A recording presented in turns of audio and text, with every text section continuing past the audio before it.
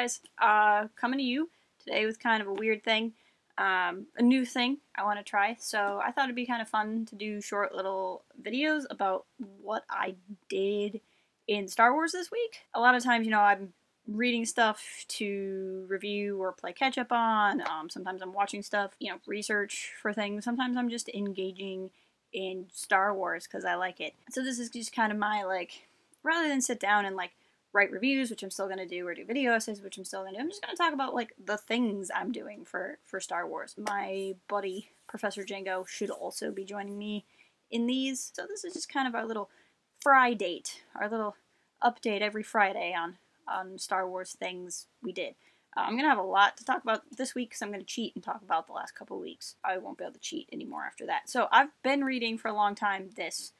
When Django sees this, he's going to laugh because I've been reading this since, I think, January. I have read, this is Rogue Squadron by Michael Stackpole. It's a great book. I read it years ago. I made a pact with a bunch of people that we were all going to read it, and then I still haven't finished it. And that's because I recently got a new shift at work. Just sitting down and reading has been a little bit tough. I recently finished this. This is the last book published in the U.S. by... in the Adventures in Wild Space series, the last one called The Rescue comes out in a little bit. Fun fact for those of you with the US versions, the book attributes it to Tom Huddleston, who we recently interviewed, but Kevin Scott wrote this one. Huddleston writes the next one, The Rescue, which is kind of strange. I also recently acquired these, so these are all three of the Aftermath books on paperback. I'm super bummed because I just discovered that my cover for Empire's End is torn. And I'm not sure if I did that or not, but I probably did. So I'm going to think, if any of you know how to do book surgery on fixing covers, let me know. But I think I have some ideas. But I'm really excited to reread these once I get back to having the energy to read. Now that I've watched The Last Jedi, I want to glean more information out of that. And then just yesterday, I finished this. A lot of times, I get my comics from the library. But I actually bought this one because Mace Windu is my second favorite Jedi after Ki-Adi-Mundi. Just kidding, Yoda. Yoda's my favorite Jedi. Ki is pretty cool though, but this was actually pretty good.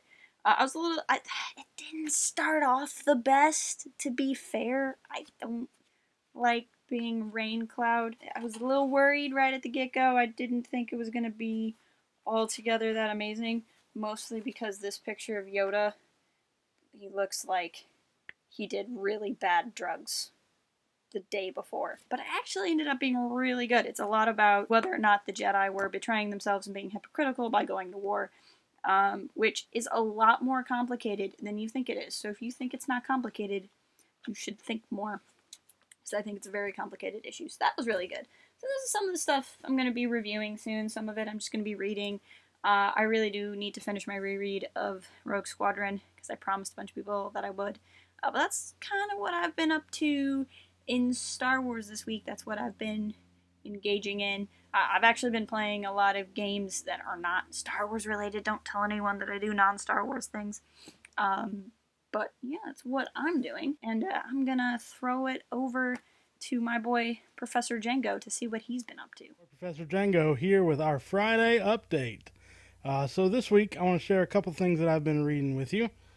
First off, as you may have heard on a couple of our other videos, I am in the middle of book 4 of the X-Wing series. This is the Back to War by Michael Stackpole. I'm about halfway through with that, so I've been doing a reread of some Legends stuff. I've been working my way through the X-Wing series, so I've read a lot of Legends stuff, but I never read the X-Wing books. So I'm in the middle of the Back to War right now, talking about Corran Horn and Wedge Antilles and the fight against the Imperial Remnant. Some other things that I've been reading this week. So I actually picked up 3 different comics at one of my local comic shops this week. All of these have been out for a little over a month, so they're not exactly the newest thing, and I do plan on doing some reviews of this stuff on the channel eventually. The first one of these is I got Star Wars DJ Most Wanted. So this is a story about the character DJ from Star Wars The Last Jedi. As you might be interested to know, I won't spoil a whole lot of it for you right now, but DJ is not Ezra. So DJ not Ezra. That's not a thing. But DJ Most Wanted by Ben Acker and Ben Blacker are the writers here, and you can find a review about that later on. Next up, other comics that I've bought and read this week. I also picked up Star Wars: The Storms of Crate. So this is a story that happens right after the Battle of Yavin in A New Hope. It finds the rebellion looking to find a new rebel base. This is before they've settled on Hoth. And one of the places they try out is Crate. Again, the location that we see in The Last Jedi, so it's a tie-in there to the newest film. But Leia knows that her father had a base on Crate, which is also part of the novel Leia, Princess of Alderaan. So it ties into a couple of different new canon things here. But this is a really good story. We get to see kind of undeveloped Luke Skywalker in an early adventure with Han and Leia and Chewie. It's actually a really good sort of one-shot here.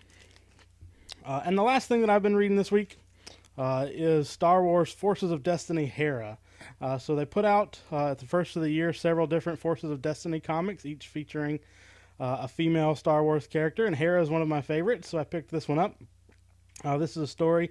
I'm not quite sure when it happens in the Rebels saga, but it does happen before the end of Season 4 at least, for those of you that have been tracking with our Season 4 Rebels coverage.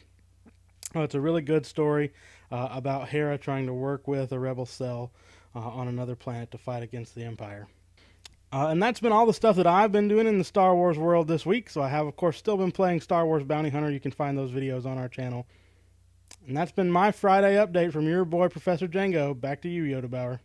So there you have it. We're all up to exciting stuff. Let us know in the comments what you're doing, what you're up to. What do you do with Star Wars every week? Follow us at Port Haven Forums on the Twitter, and visit port-haven.com for more. Visit forums.port-haven.com and let us know what you're reading. There's a whole area to talk about that. And as always, keep it real. Fly casual. Cooking can be fun!